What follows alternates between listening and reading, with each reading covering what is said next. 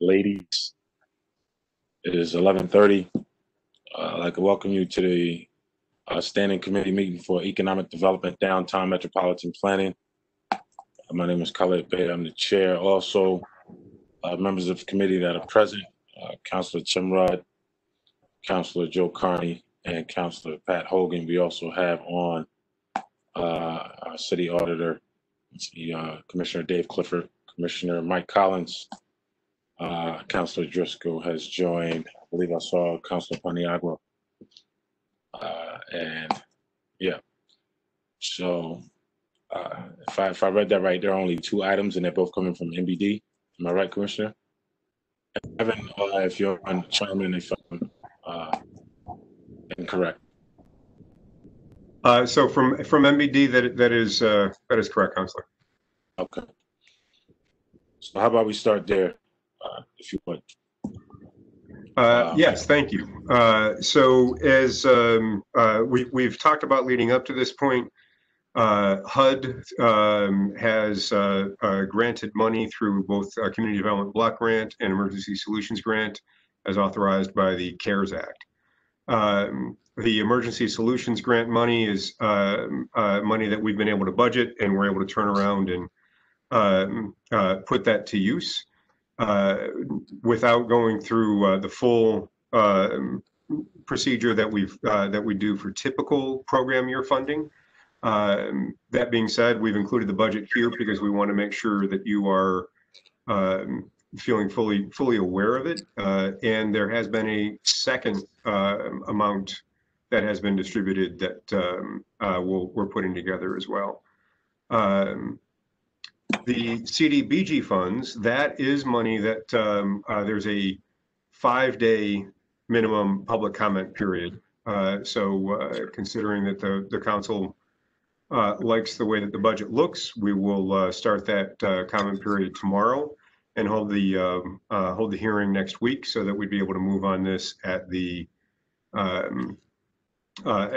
next council meeting.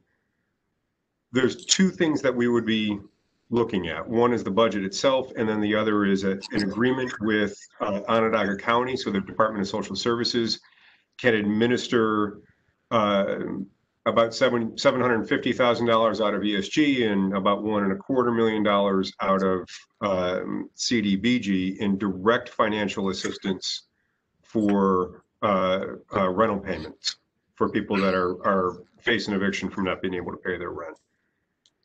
It's an important partnership for a few reasons. One, CDBG, HUD says basically they've got to be last dollars in.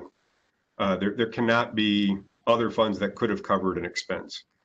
Well, DSS has the ability in a way that our nonprofit partners do not have the ability to tap into New York State Department of Labor and make sure that if someone could have, if someone's saying, hey, I got turned down from unemployment or I didn't qualify for unemployment, that's actually accurate. The other is, as this is reimbursement based, the county feels that they are in a position where they can front the money and we can turn around and pay them on the back end in a way that would have been more challenging for our nonprofit partners to do it. Recognizing the strength of our nonprofit partners, for anyone that is deemed that along with qualifying for the money, they also would benefit from having some supportive casework. We do also have in here the ability to then engage the eviction prevention program caseworkers out of Catholic Charities so that we can make sure that this money is successful in keeping people in their homes, which is incredibly important to us. So those two line items within the budget really do go hand in hand with each other. So that's the big overview. What I'd like to do is see if you've got any questions there and then walk you through the CDBG budget. Any questions before I move on to that? Yeah, I'll go back to the very statement you made, and I want to go back because I need clarity. Yep. I'm pretty abreast of the rules, so I always find it interesting when I hear what sounds like new rules. Yeah. But it could happen. But when you first started, you made mention to HUD funds that you guys had already spent and it didn't require the normal processes. What does that mean exactly? I have not expended. What we're saying is the ESG funding. So the budget that we've included in the packet we sent to you yesterday. We haven't expended any of that. What we're saying is that HUD rules on that. They wanted, because of the fact that it's dealing with the most vulnerable populations, they wanted that money to get out as quickly as possible. So there's not the public process that's involved with that the way that there is with CDBG. Referring to public hearings. Gotcha. Public comment period. Correct. I am. Yep. Okay. I don't have any questions relative to the intermunicipal agreement. I don't know if any of my colleagues on the committee have any questions. Councilor Bay, just a few. I'm just concerned on the logistics of this, Mike. Who's going to handle the actual interaction between us and social services? Is there a key person? I mean, constituents call us. Is there somebody we can vector in as far as a person who will be a key person to help them out? Yeah, that's an important point that you bring up, Counselor. So at the negotiations level, it's been myself and Sarah Merrick at the county to make sure that we've got all of our teams on the same page.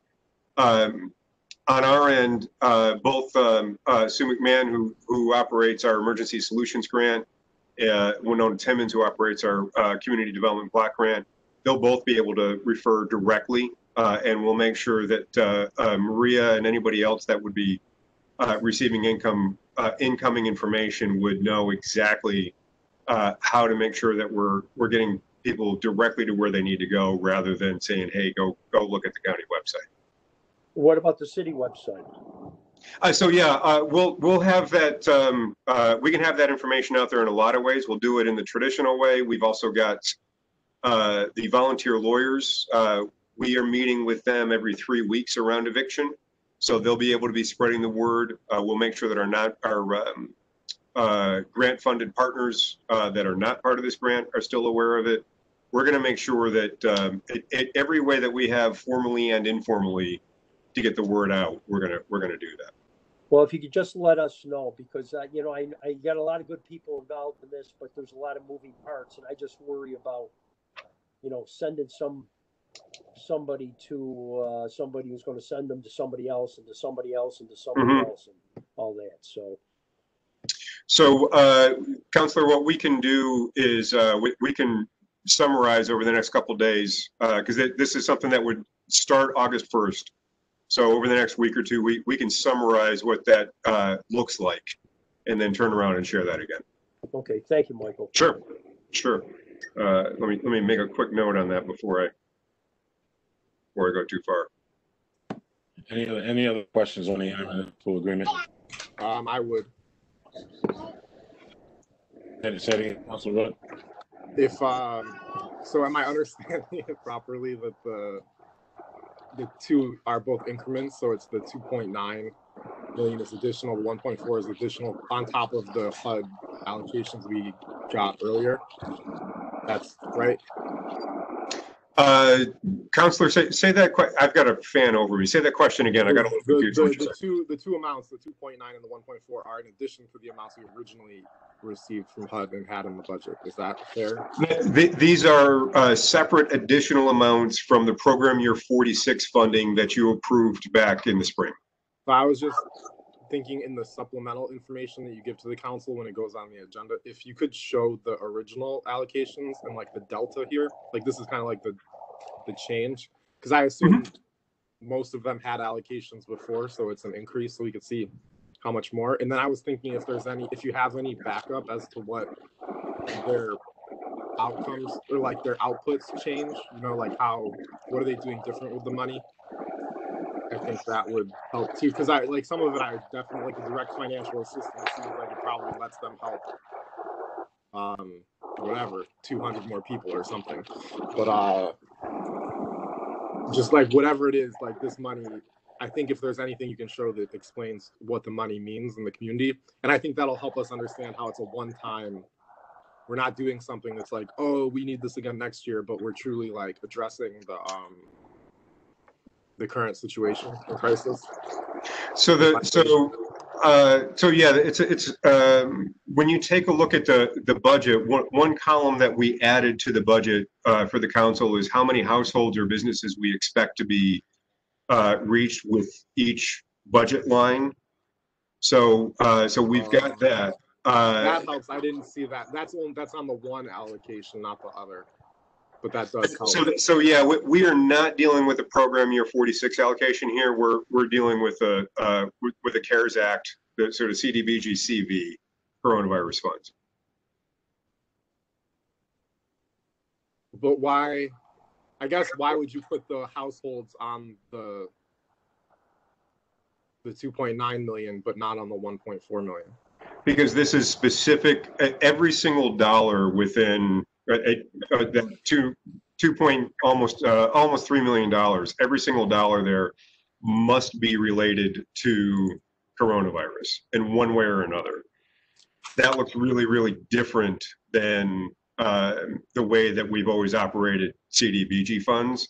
And so what we wanted to do was be able to have some type of educated guess at quantifying how many households would be able to affect with this.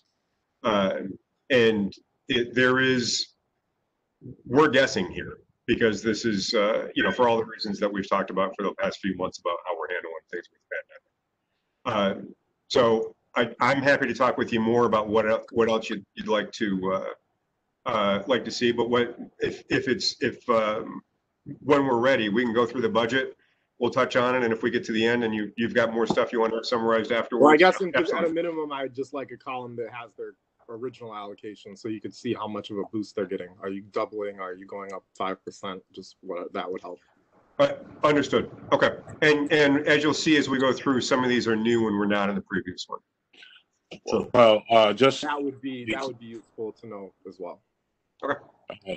For the sake of time, we probably won't go through all of those because we have a committee meeting immediately following. Sure. And if the other department's commissioner doesn't have any items, or if their time doesn't take too long, then maybe we could.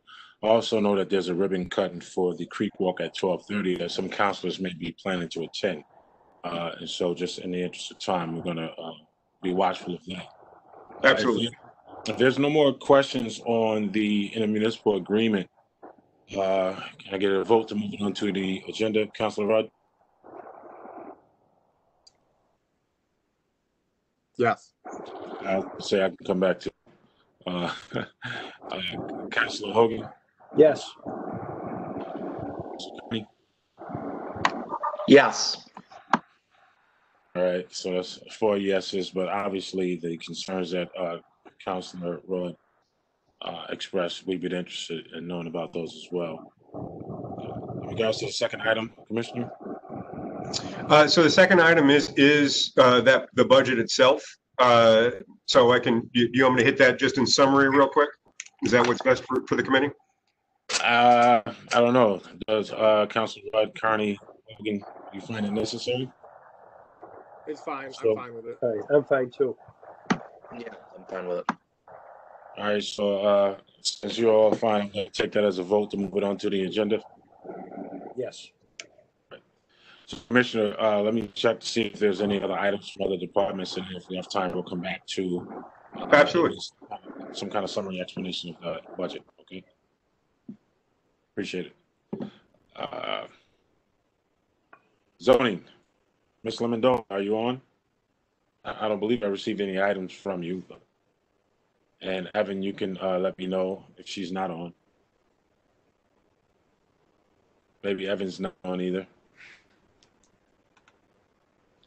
All right, so I'm going to assume that, I didn't see anything, but I thought it was necessary to check. And of course, I figured if Eric Ennis had anything, he would have said it already. Eric, nothing? That's correct, Councilor. Nothing from me this afternoon. All right, Commissioner Collins, we got 15 more minutes. Take it away. Well, I'll use a couple, and then we'll see what we can do with the rest. So a couple things. I'm going to start with just the very first line for a couple of reasons. One is it's we've probably put more thought into that line than almost any other. Originally, when we were creating the city general fund budget, we thought that we'd be able to pull a lot of money out of these funds to be able to do demolition. It was well after that, Hot offered the guidance saying that it was more restrictive than any of us had a reason to believe that it was going to be. And so between the land bank and emergency demolitions, the money that will be used here in one way or another needs to go to COVID. So it could be that we'll tear something down, and by June of 2022, we would be able to build something else. Perhaps we take it down to 2-family, put up a 1-family. We can demonstrate that there's greater social distance, and that helps prevent the spread of disease like this. If a business closed, took on a lot of water, roof fails because there was nobody in there, and we can show that the failure of the business was due to COVID, we'd be able to take the building down because of that. So those are the types of restrictions we're trying to work our way through with that. So we originally expected to be able to put more money in there, but we think we're good with what we've got. Catholic Charities Housing Services, this is the eviction prevention program. I won't say any more on that. That's what we talked about earlier for casework with people that would be identified through our last line there and with DSS. Financial counseling, we're adding $20,000 to the FEC program. That's last dollars in on a match, and CFE program, or the CFE fund has been so impressed with the work that that program has done and how it's stepped up during the pandemic that they actually are going to be funding us enough with on top of this match so that we can bring on another counselor. Urgent care program. So this is, we believe that about 15% of the funds on the program year 46 budget, in talking with home headquarters, for the urgent care program would be COVID related. So we're moving this over here and adjusting it over on program year 46. The SHARP program, this is on top of what we've got over at the SHARP program that's within the regular program year 46 budget. We've added a new program with property repair fund, with landlords being down cash, and many of our residents not always living in the best properties. For the landlords that do want to maintain their properties, but they're short on funds, this would be a loan program they'd be able to tap into. Volunteer Lawyers Project, this would give us money to add assistance at housing court with the expected increase in evictions. The Small Business Micro Loan Program, SEDCO was not only the first in the state, but incredibly successful with the loan program. They did right when New York on Pause was created. This would at $150,000, do a minimum of 6 businesses that they'd be able to do. Eric's on here, so he can address more on that if you're interested. But there's definitely an MWBE focus for the outreach on that. And then lastly, the direct financial assistance. So that's my quick run through. What do we want to go back and touch on, if anything? I always have a question relative to efforts with demolition. So how much, if you could, how much funds are there for demolition? So this budget has got $513,225. $513,225. That's what this budget have, and overall, what do we have for demolition? I'm going to have to get that to you later. I don't have the exact total in front of me. I don't want to misquote it. Relative to the announced housing program, how much funds we have for that?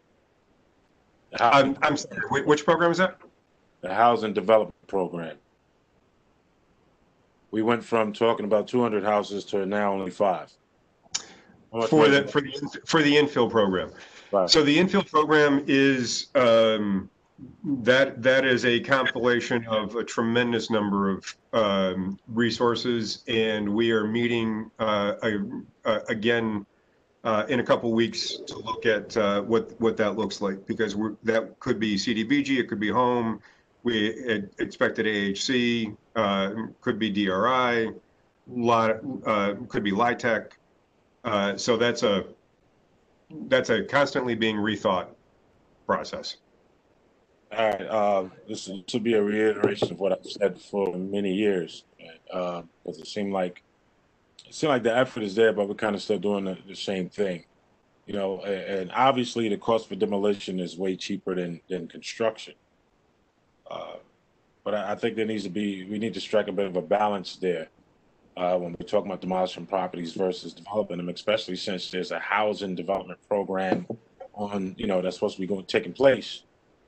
And it's just my logic that some of those dollars that are being used to demolish could be put together to pay, maybe not necessarily to this COVID problem, but some of those dollars that are being used for demolition can be put together to develop, especially since the developing of those properties do more for our bottom line than demolishing anything.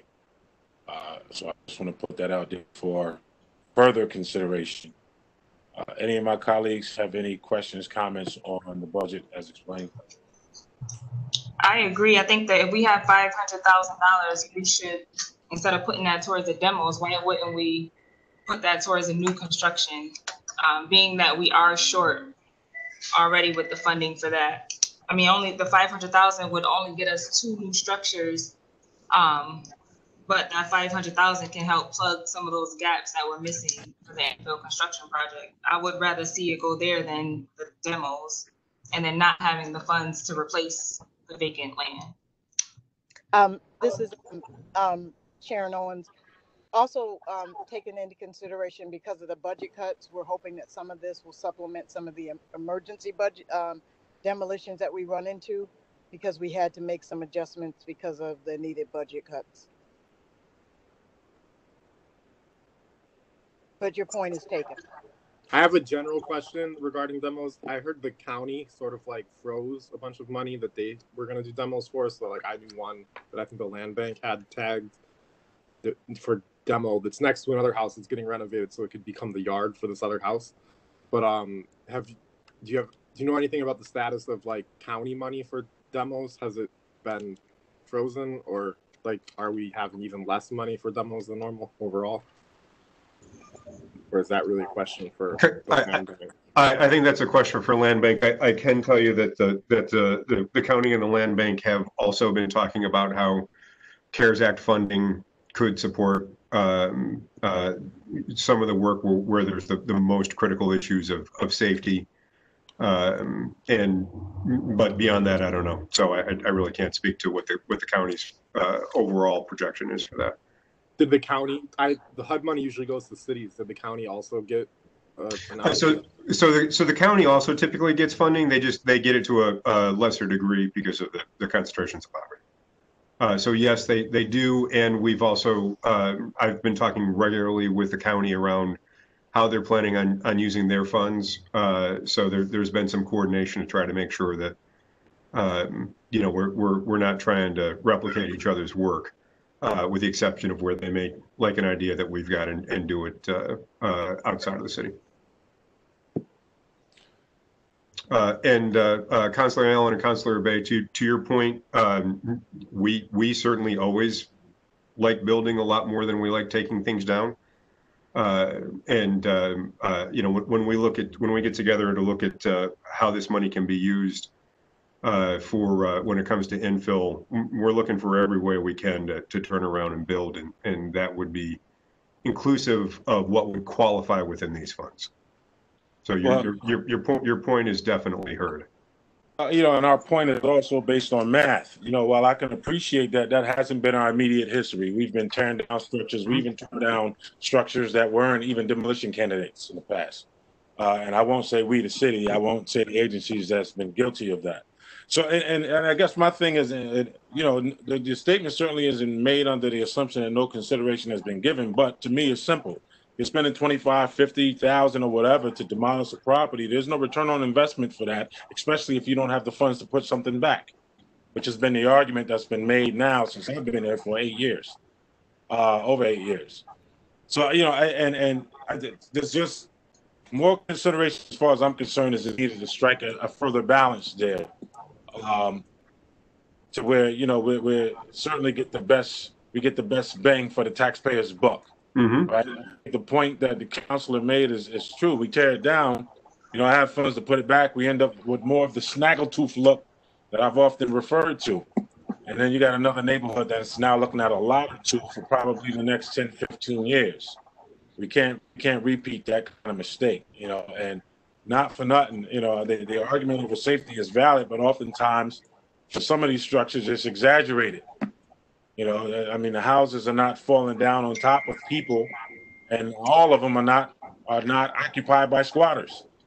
But that becomes a part of the sell in the argument to tear down the structure, like, with all due respect, like we're like vampires, and we get our energy from tearing down houses. If we can find a better way to strike an even greater balance there, I think that will go a long way just for our progress in the near future. Appreciate it.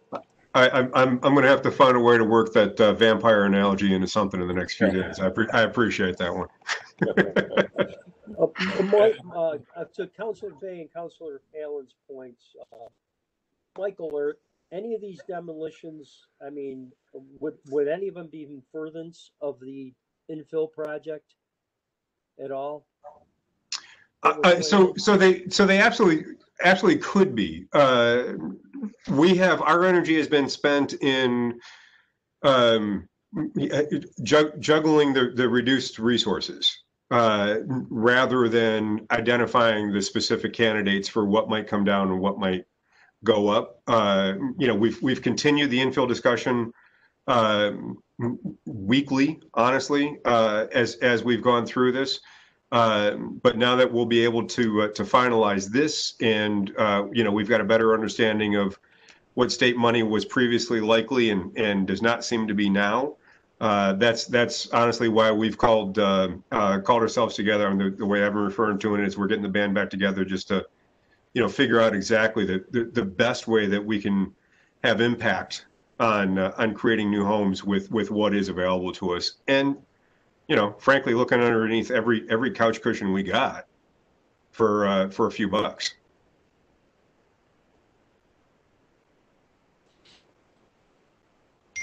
Further questions? No, Councilor Rudd. No, I'm set, Councilor. All set. I'm all set. Any other counselor? Keep it short though, because you're not on our committee. Any other counselor have any questions, comments? Of course, to keep it short is a joke. Okay, keep it short. That don't apply to you, President. Welcome. Thank you. I want to go back to what Mike talked about early on with the CARES Act and rent assistance to Catholic charities. So that is going to be immediate. There's not going to be a lot of red tape for these folks to get the assistance. So it's not going to be immediate. We expect that the county will be able to start August 1 with it. And the idea of going through DSS is it is the most efficient way for us to do it because of their ability to make sure that we're hitting all the check boxes that could otherwise get money clawed back. So if we were granting this anyplace else, it would slow the process down. They've also got the infrastructure. So it is the most efficient option that we've got. But are all the restrictions that comes through DSS going to apply or no?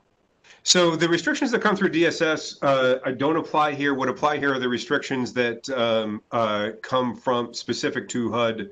So what they'll be able to do is take a look at like the income restriction on emergency solutions grant money is more restrictive than the income limits on the CDBG. So What's the limit? I'm gonna be quick, Councilor Bay. What's the limit? Yeah, so it's, I believe it's 40% AMI on ESG and 80% on CDBG, but I do have some of the grant team on here. Please confirm or correct me, teammates.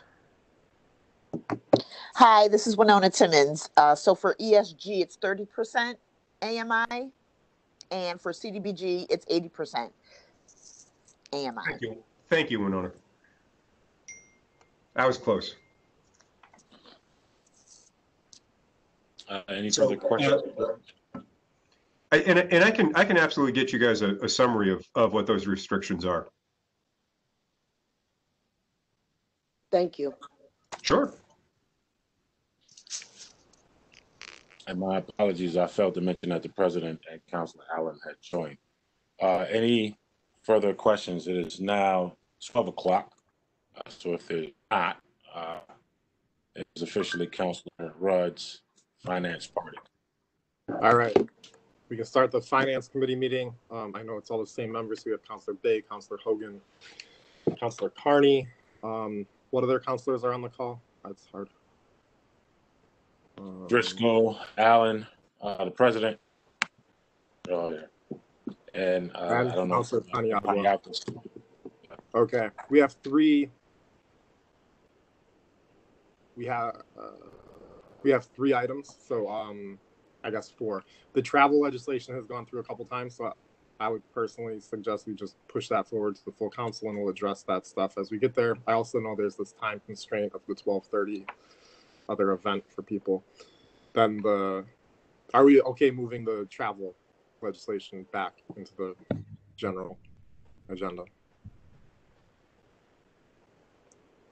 Councilor Bay. Come back to me. Okay. Councilor Hogan. I need an interpreter, and I'm sort of like depending on the city auditor to interpret for me. Okay. Okay. Hang on, we're gonna come back to this. We'll do this one last. I thought I would do this one first. We'll do this one last. The two easy ones are, I think, the budgets for Krause Marshall and the downtown district. So I believe they will be here to answer questions before the whole council, and really we've had their whole presentation during the budget cycle, so I'm going to ask them just to focus on anything that they've changed. But are we okay moving the two independent assessment areas? In regards to Krause Marshall and downtown, I would expect that they would be fine. I don't believe they can kind of willy-nilly change anything and come back, because if it's voted on in the budget, that's what they have to do. So hopefully they didn't change anything, or they won't have any movement, but otherwise they should be fine. Yeah, I'm okay too, Councilor Rudd. Okay. Yeah, I'm fine with moving it as well. I mean, we discussed it in the budget, so. Okay, so we'll move those two. The other item is for assessment for 307, 309 Holland Street with home headquarters. Can you explain, whoever is best versed, can you explain this one a bit? Sure. Good afternoon, councilors. This is David Clifford. This was a house that was sold originally to home headquarters. The city put a reverter clause in the deed that said that they had to either renovate it or sell it to a qualified purchaser within a certain amount of time. City never acted on that reverter. Home headquarters eventually sold it to Habitat for Humanity. In the interim, I believe around 2004. This is simply a vacant lot, right? It is now, yes, because around 2004 the house got demolished. So now the lot, the land bank wants to acquire the lot, and there's still this reverter clause which runs with the land. The way to extinguish it is for the city to issue a quit claim deed, and that's what this is for. What's the land bank plan? I don't know. I sort of feel like I need an explanation of what the land bank wants to do in order to take this like special approach. Well, the reverter clause really would not be enforceable at this time anyway, because the house is gone. But isn't that the mechanism we're using? That's the part we're using. Yeah, it would. If the city were to enforce, it's my understanding. I'm not a lawyer, but if the city were to enforce their rights under the reverter clause, it would revert back to the city of Syracuse. And right, and then we would transfer it to the land bank. That's what the land bank's asking, right? No, the land bank's asking for us to just issue a quit claim to extinguish the reverter clause so they can acquire the property from Habitat, who is the current owner. Oh, extinguish the thing so the land bank Yes. gets it directly. Yes. What do other councilors think about this? I was just down there yesterday, and I can't think, which 309 would be to the north or to the south of, which way would that be, Dave? Is that towards the corner Probably on the Delaware? south side. So it's on the the south side of the street. Yeah. Okay. I can't come up with it. I think that I know there's one big lot there that looks like you could put a house on there, so I don't know. It's a big lot. It looks like at least a double, maybe 3 lots originally. It's a big lot. Online it's got a bunch of tires in the front, but it's cut. So I imagine the plans are to use that lot for another house, but I can't see it being split up with the neighbors or anything. There's plenty of land down there. I think we need to know, is this part of the infill construction project or not? It seems like it is over there on Holland. I think you're right, Councilor Allen. I think it is. I'm still a little unsure of the boundaries of it seems like infills all over the place between the south side and the west side, correct, Councilor Allen? Yeah, there's a few lots on the west side that are going to be redeveloped, but I was trying to get the address now so we can at least see if it's a part of it. But I believe it's a part of that project. So with that in mind, just a question: if this is slated to ultimately be sold to home headquarters or house vision, I mean that's who's doing the development. If I'm not mistaken, why are we selling it? Why are we considering this land bank route? Like we're just passing it around in circles. We don't own the property. That's owned by Habitat for Humanity at this point. Apparently, they are not going to develop the site, so they want to transfer it to the land bank. No, I understand that. Only for the land bank to sell it right back to home headquarters or possibly the housing vision. My point is, why not just sell it to home headquarters or housing vision? And that's obviously not a question for us to answer, but it just seems like a lot of paperwork for nothing. All this does is remove the title, the reverter clause. And I think for it to go to the land bank probably wants it because they can apply for the AG funds for the redevelopment. Right. So that's probably why the land bank would get it versus like housing visions or home headquarters.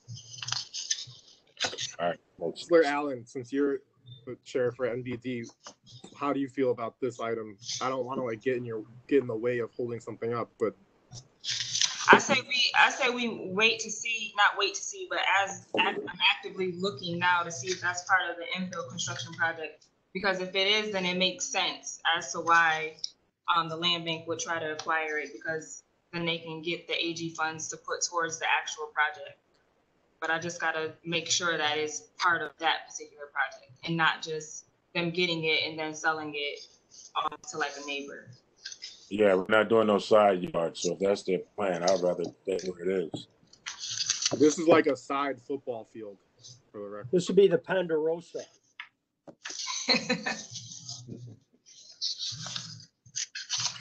It's 307 Holland. I agree that it makes sense, especially considering that funds are hard to come by right now for the infill development project. If somehow the land bank gets access to more funds that allows for development there, then it makes sense. In the short, to Commissioner Cooper's point, all we're talking about is essentially removing the clause from it so that Habitat for Humanity can do something with it. And that I don't have issue with. Councilor Hogan, what do you think? Are you okay moving it? I think the same way as Councilor Bay and Councilor Allen. Councilor Us Carney. Corcoran people stick together. Hogan, when'd you go to Corcoran? 1947, right after World War II. I heard it got built in like 1963. No, I I'm know, I just- rooted around. 67 Yeah, I'm- graduate.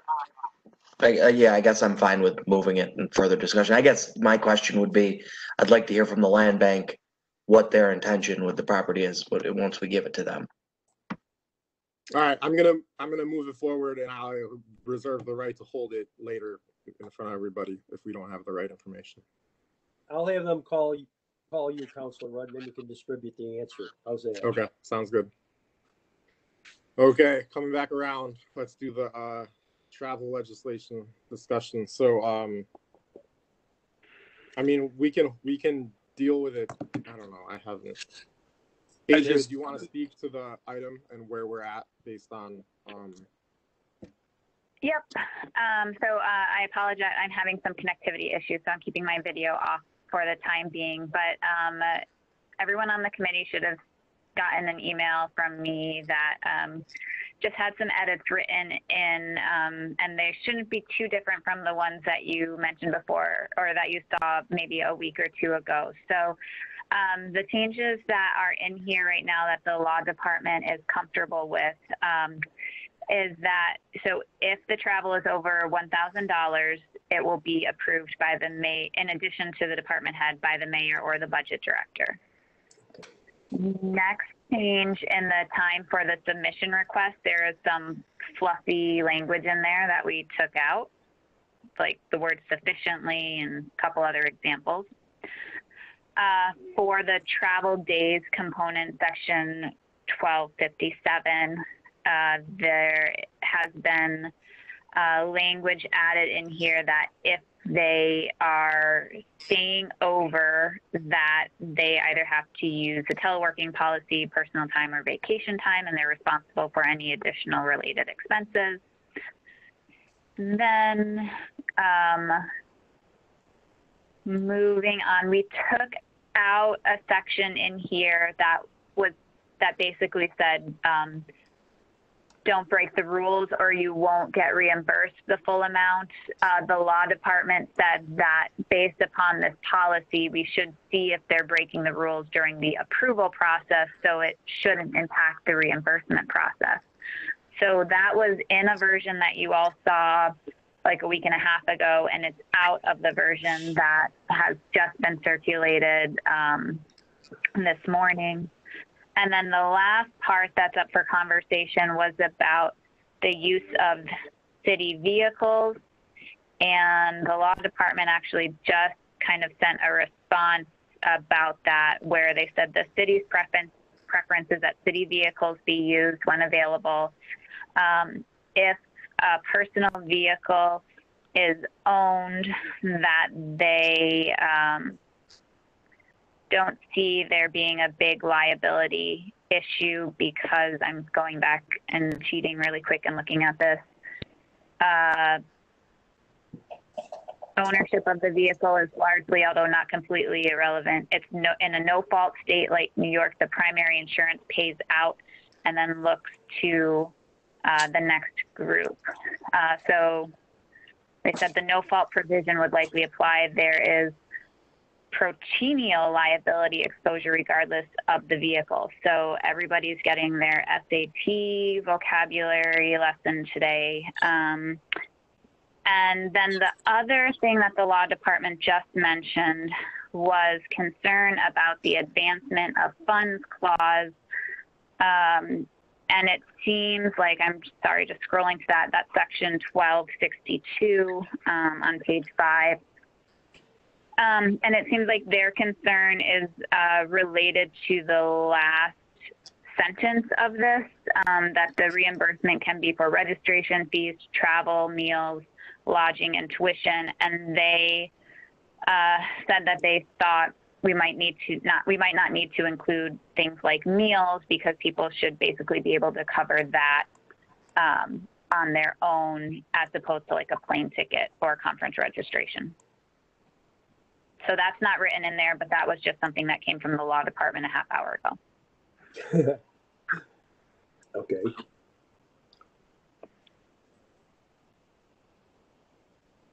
Questions from the counselors first. Councilor Rudd, correct me if I'm wrong. One of the sticking points, and I apologize if I missed it. One of the sticking points of this dialogue, if I remember, was who signs off on travel policy. Is that still an issue?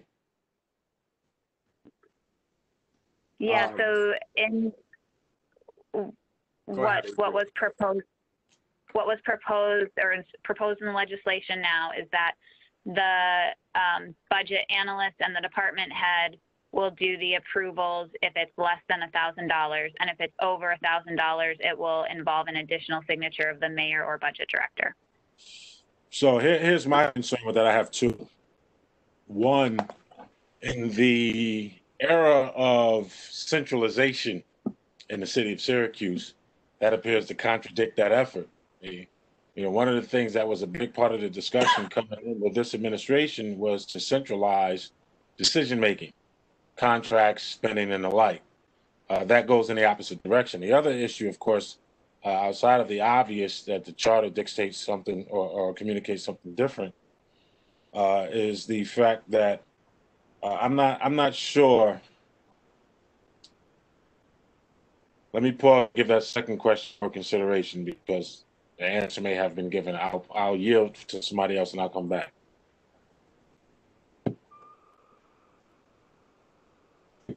Councilor Hogan, Councilor Carney.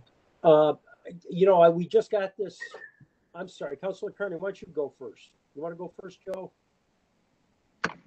I guess I just still have questions on, so what we have and what we have is different from what the law department just produced then, I guess that's what I'm a little unclear about. There are more changes that were made by law now? So the law department has a version with edits and comments attached that they just shared. And before they finalized it, they wanted to have folks weigh in one more time. So based upon the conversation that's happening right now, if there's anything else that they need to change, they will do that before the study session next week. Okay, I think in order to avoid this exact same thing in the general, let's have this committee get our answer. Like, let's take the time to review what law department just sent recently today, and I'll reach out to the committee members to have any. I'll document these questions and then make sure we're all on a page, and then hopefully it can be smoother sailing in front of the larger group. But I would rather, I guess, hold it and have us do this again next time and have it hopefully go smoother with the bigger group. Does that seem like a reasonable approach for everybody? Yep. Okay. So we're going to move the 3 items and we're going to hold within committee the travel legislation. It appears that Caitlin Wright may be on if we want to ask a question about the land bank intent. I think she's logging on, so we'll let her have a second to get here. And can I just jump in real quick to Counselor? Yes. Because I'm listening to the recommendation from law about not doing the expenses for meals. That's basically standard practice for any travel in any company. I think it's $15 a day because we're making a predetermination that people can take care of that. Just my opinion. Adria, wouldn't people still get meal reimbursement? How would it work? I didn't understand it, but it goes away completely. Yeah, so I think I would disagree with the law department's recommendation that they made on this to exclude meals from the prepayment. If somebody needs the prepayment and we already know how much meals they're going to get, we did set a maximum of what that prepayment should be. So I don't see the harm of giving them the meal allotment if they need it ahead of time. Okay. Thank you. Councilor Rudd. Yes. Auditor. If willing, I just received the document from the law department 21150, and so I haven't had a chance to really read it. So if I can, as I have done so far with this, is to provide you and the additional counselors and Adria and the law department my response to that before your Yes, next I meeting. will include you with the committee members of this group. I consider you to be part of this process at this point. So, Okay. Thank you. Absolutely. Okay, Caitlin, you want to talk about the lot? Yes, we were approached. Can everyone hear me? Yes. Okay. We were approached by Habitat for Humanity recently. They wanted to donate 2 lots to us, and this is one of them at 307 Holland. To be honest, I can't recall if they acquired these lots from the city or from home headquarters, but at one time they had an intention to build there, and they never did.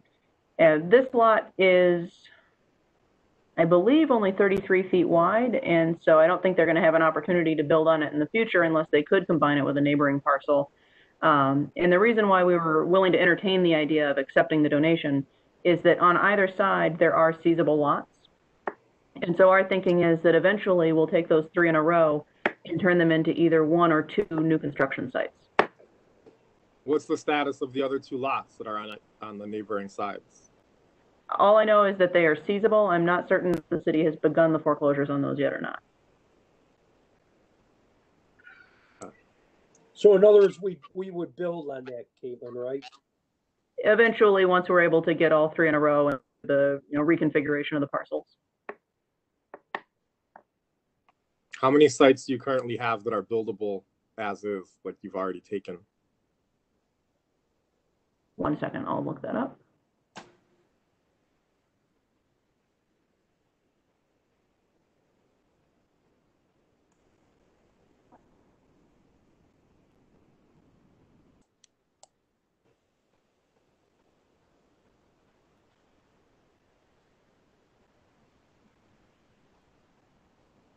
Sorry for the delay. Looks like we have 177 that are currently building sites that are not lined up for a specific project, that aren't already attached to a specific project. But I would say we'd have to go through this and pull some out because I'm sure some of them are on steep slopes and things like that.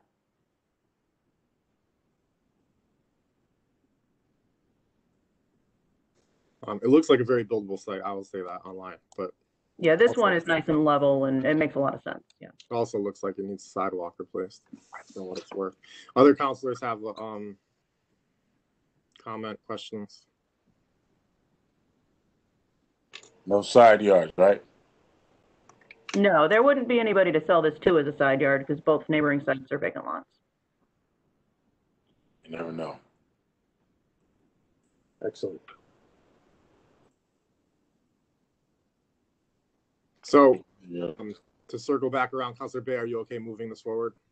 Yes. Councilor Hogan, do you have any additional questions? Yes. Councilor Carney? Yep, I'm all set now. Thank you.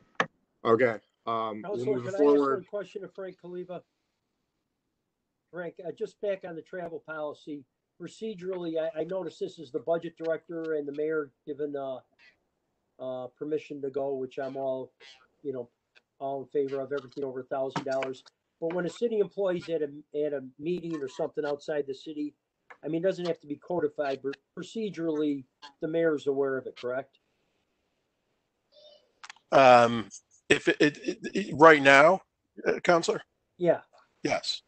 Okay. So, I mean, that's a procedure that if I'm outside the city, no matter what it costs, if it's just a day-long trip to Rochester, on city business, the mayor's aware, correct? Right now, yes. Under the new policy, that wouldn't necessarily be the case. Huh? Under the new policy, that wouldn't necessarily be the case. Well, I'm saying it doesn't have to be codified, but we have to put it in. I mean, we'd have to have it in as part of this travel policy. I mean, I'm talking about a procedural thing. Yeah, I mean, in order for it to be followed. Yeah, under the current travel policy, travel papers have to be submitted even for local travel or day travel. And that was part of the reason to, as I understood it, to update the policy because that was pretty cumbersome. Wow. So that's, I guess we're gonna have to discuss this at a later date, because I would think as a procedure, somebody who's going to a meeting outside the city the mayor would be aware of that. But if you're saying it doesn't necessarily that's not necessarily the case under the new policy. Not under the, yeah, it would be under $1,000. It would be, or at no cost, it would be a department head that would know. I learn something every day. Frank, can you just comment on the RAN? We authorized the RAN like a month ago, and yes, in the end, we got 80% of our aid, so we didn't end up reissuing it. Is that? And Commissioner O'Connor, newly minted Commissioner of Finance, is on and can give you the cash flow details. But the short story is we were able to meet our obligation to on the expiring RAN using the 80%, and right now have not needed to execute that borrowing facility. And so you're going to let us know about the Commissioner of Finance appointment and that at the same time? I'm sorry? No, I said you were going to let us know about our new Commissioner of Finance and about not using the RAN at the same time, or correct? Sure. I mean, I texted, or I had a long conversation with our finance director, or our head of our finance committee. He was unaware that we didn't use the RAN until later in the afternoon. Yeah, so far we haven't used it. So does it expire? You have the ability to use it for how long? I should know, but I don't know. I don't know that off the top of my head either, Counselor. We can find that out. I just wasn't sure if I think Counselor Hogan and I weren't sure if it expired at the end of the fiscal year or not. Certainly the end of the fiscal year, but maybe prior to that. I don't know if... No, with the fiscal year, I mean, it just ended, right? Like June 30th was the end. Today's July 1. So that's the part we were wondering about. When it was, what the term was for the authorization. And I would have to go back and look at the way the legislation was written. Frank and Brad, maybe for the future, when you prevail upon the council to go to these lengths and say that we need this RAN or we might go broke, when you don't tell us that you need the RAN, I would like to be notified of that as part of the finance committee. Fair enough.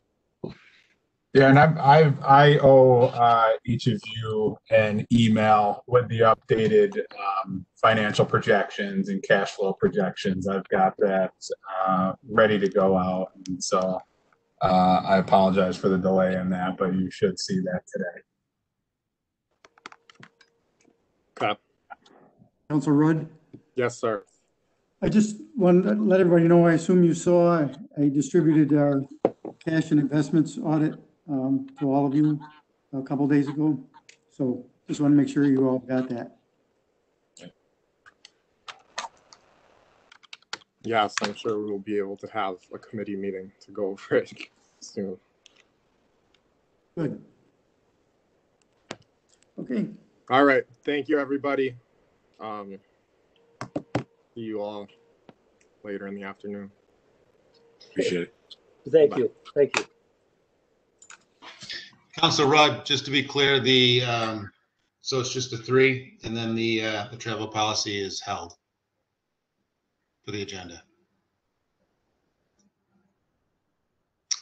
I guess he's gone. I'll call him. Thanks. I don't know, James. I think they moved it.